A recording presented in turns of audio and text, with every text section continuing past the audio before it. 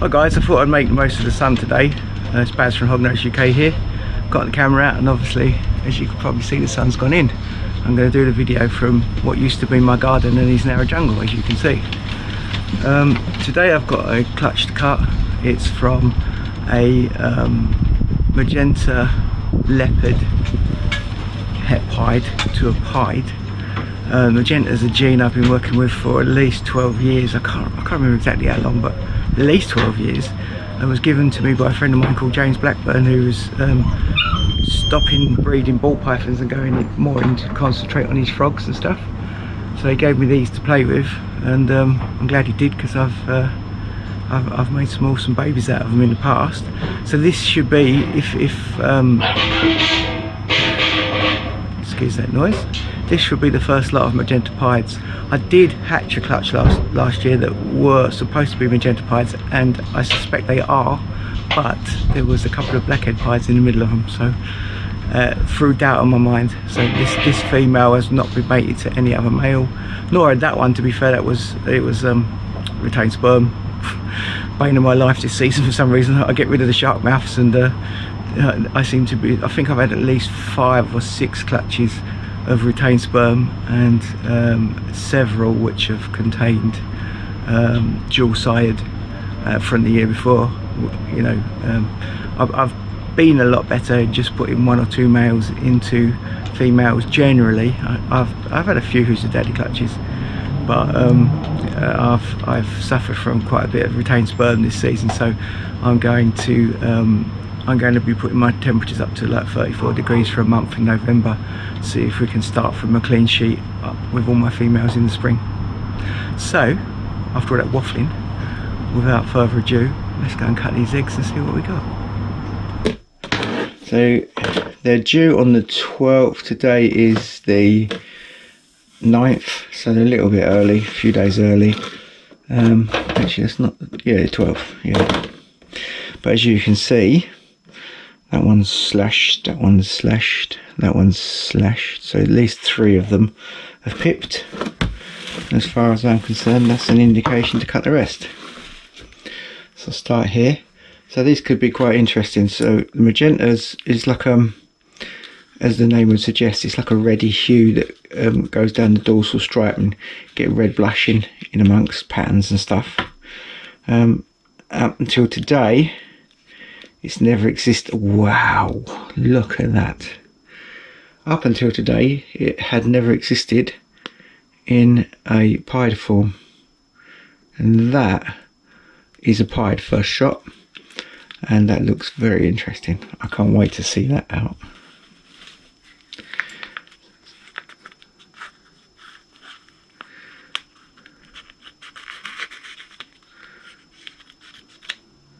Hardly any goo in these, so they're more than ready to come out. And number 2, so this is that's a straightforward Magenta. So that'll be a Magenta 100% het pied. They're quite pale when they're first born, and the redness comes a bit later when they first hatch, should I say. Excuse my stomach. There's another pied in there. I can see white flashing through. Well, a lot of white. Okay. Hear that? So look. Oh wow! Look at that. It's got quite a cool looking head.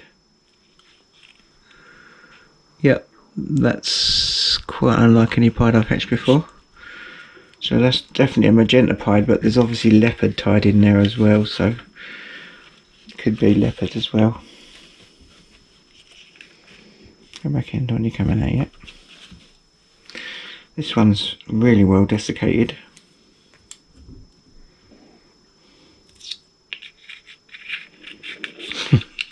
Excuse my stomach. People say they can't hear it on the video because I keep saying excuse my stomach, but it seems loud to me. That is another Magenta. So it's a Magenta 100% het pied.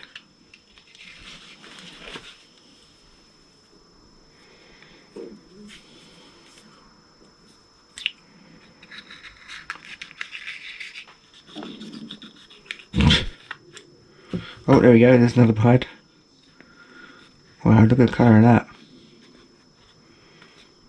That's really cool. So that actually, that's definitely a magenta.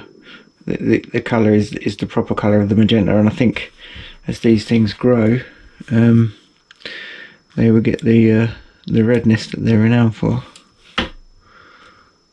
That's cool. Quite a lot of pan on that one. As I say, there's leopard involved as well, so.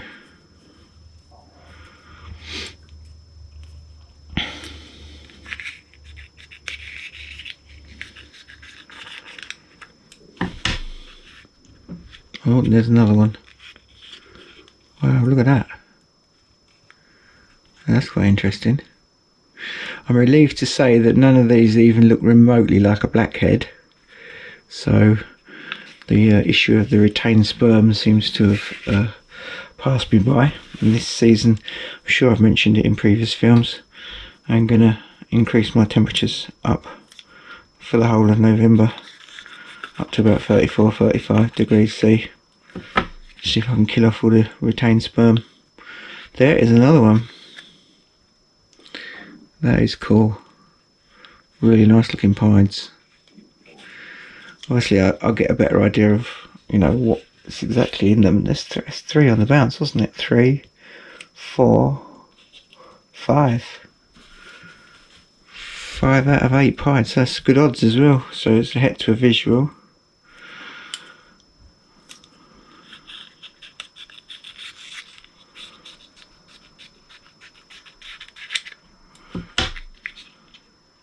And there is, wow, what the hell is that? That's a leopard magenta, 100% het pied. Cool, very pretty. I couldn't expect another pied after all that many pieds. So really good odds, world first magenta pieds. Happy as a pig in shit, awesome. So this is the magenta pied clutch all shed off. As you can see, they're amazing looking. I'm very happy with this clutch. So the first one is just a straight magenta. And big babies as well, really big. I mean, I've got big old hands. Look at the size of that baby. Really nicely marked. That actually could be, it looks like it could be a leopard magenta, but I think it's just influence from the leopard. I don't actually think it's a leopard, because you'll see why in a minute. Could be, I don't know. It's quite a very nicely marked magenta if it is, and that's a female. So look at the tram lines, because they're all 100%. Yeah, it's got great tram lines. Look at that. Easy to see that that's a pied, het pied. So then there's another magenta. Again, big baby. Really nice. Synonymous with the dark reds in between the blacks, the dark red blushing, and they're alien. They get a lot of Cheerios, and their alien heads are quite a distinctive sort of shape as well, magenta. So typical magenta. And probably some of you are probably saying, "Oh, I can't really see it," but I've been working with this gene for about 10-12 years now, so loads of blushing in there. And these just get nicer as they grow. The blushing gets better. There's a typical magenta head stamp there as well. See the little light patch on the top of its head, and that one's got exactly the same. In fact, if I get them both out and show you, look, you can see the heads identical.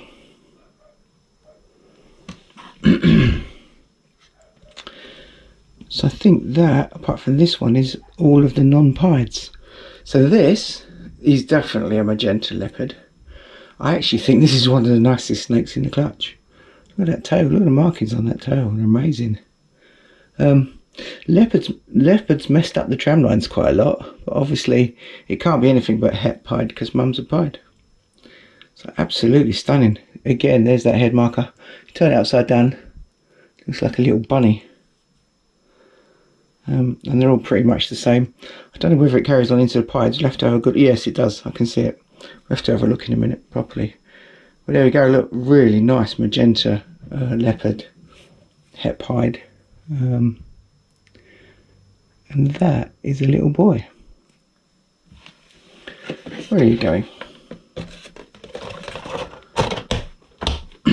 So, start off with the pieds. There's a very high white pied. Back in the day, these used to be the most desirable ones. It's quite funny. But these days, people tend to like the more patterned pieds. It's typical of a leopard as well. So this is definitely a leopard pied, leopard magenta pied. They the leopards often turn out like this. I've made lots of leopard pieds with just a little bit of colour on the tip of the tail and the head. I've just hatched a clutch of darkling leopard pieds, and they're the same. There's a few of them in there. This is quite this is still quite a nice looking snake. It's got like the alien head behind the head, the neck. It's got the 3 bars on. It's got the Y shape on the head. It's actually got, if you look carefully there, you can see the magenta head stamp. It's got this lovely dark, bit like the blackhead pieds. It's got a really dark neck. That's quite cool. And I did notice when I looked at them the other day, excuse me, I'm losing my voice. There's no grey under the chin, which is quite unusual for a pied. I don't think I've hatched many pieds. I can't say 100% that I haven't. I don't think I've hatched many pieds that haven't got that dark grey patch under the chin. I didn't sex that, did I?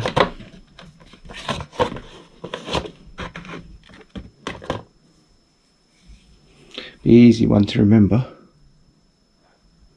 And that's a little boy.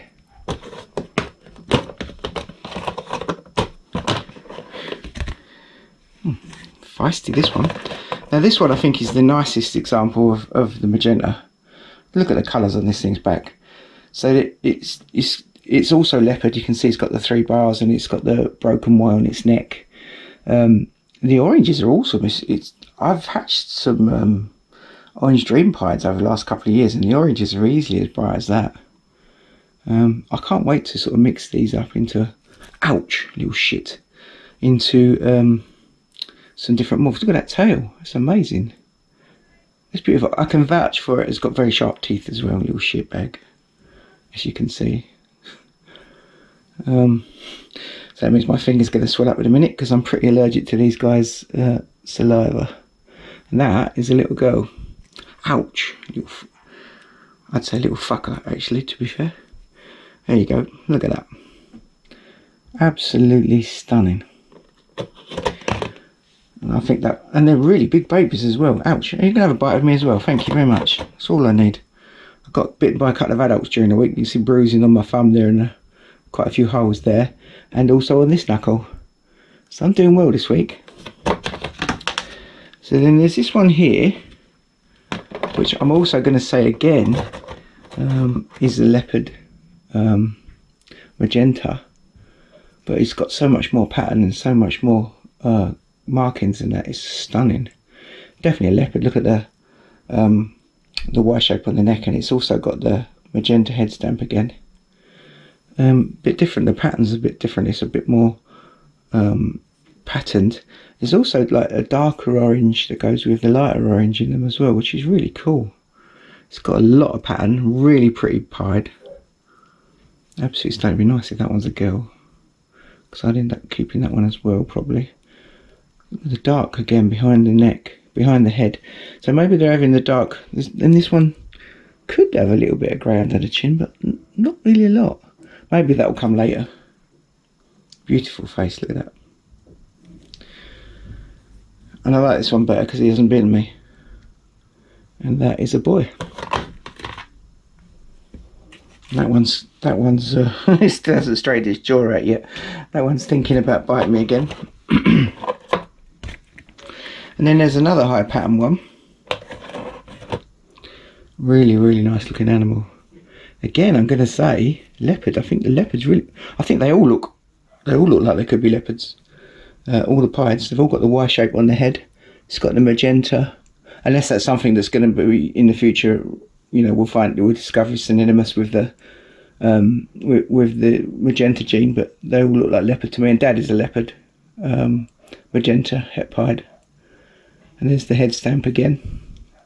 This one is really nice. The pattern's really bright on him.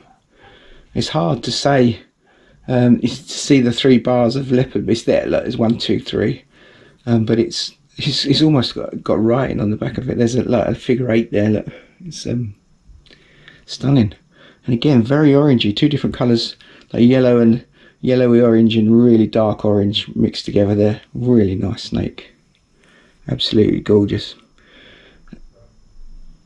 Look at that. So, really happy with these. I've been working with a Magenta gene for probably 12, I probably would have said that about 12 years, I think. Might be more than that now actually. And last but not least, I kept this one for last because I think this is probably the nicest one.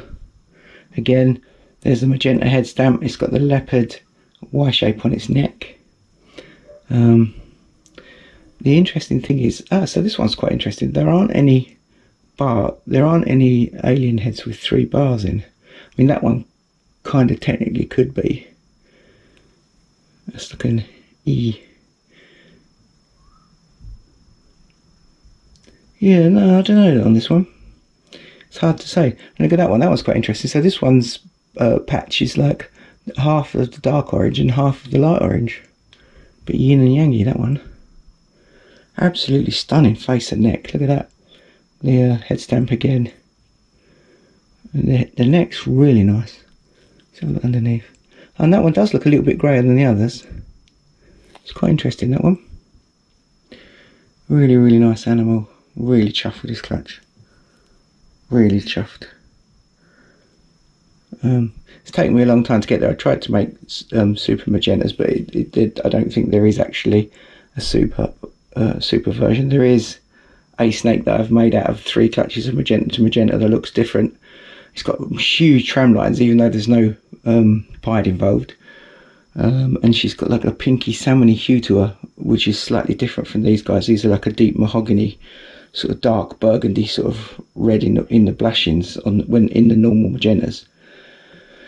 So watch this space. There may be some further developments on magentas, but at the moment I don't think there is a super. But interestingly enough, and this clutch is another proof of that, every clutch I've ever made from magenta has made all magentas. So whatever I've put magenta, F3s, F4s, whatever I've put the magenta into, I've always got magentas. I don't know if there's such a thing as a super dominant without actually having a super version. I don't know, but they all do it. And this clutch is proof again. There's a whole clutch there completely full of magentas. So there we go. Absolutely awesome. So there you go. Absolutely amazing clutch. The colours and the patterns and that on these pieds far outweighed what I expected. You know, I expected them to do something a little bit different. I didn't expect them to be as bright orange as they were. They all seem to be pretty uniform on head stamp and neck markings and that. I think the leopard has had some sort of influence on that, obviously. So this has been quite a long road to get to here. So about 2 or 3 years ago I made some magenta het pieds, and last season for the first time I used the male leopard magenta het pied, and I got a clutch of fantastic looking pieds then. Now, which I now know some of them are definitely magenta pieds. However, there were 2, as I said in the intro, there were 2 blackhead pieds in that clutch. So it gave me doubt, because blackhead pieds when they first hatch are quite orange as well. They've got a lot of orange on them, but there's quite significant differences between the blackhead pieds and these ones I've just hatched. So I'm really happy now. I will be doing what I said. I'm going to raise the temperature in this shed to 34 degrees for the whole of November to sort of kill off any retained sperm, and hopefully I won't have so much retained sperm clutches next season. So there you go. World firsts, magenta pieds, absolutely stunning. Over the moon with them. I've already had inquiries, so I've only posted a couple of pictures on Instagram and I've got people asking for them already. Not sure if I'm going to release any yet, but we'll see. Anyway, so if you enjoyed this video, please tick the like. If you haven't already, please subscribe. I appreciate that. And enjoy the summer while it lasts.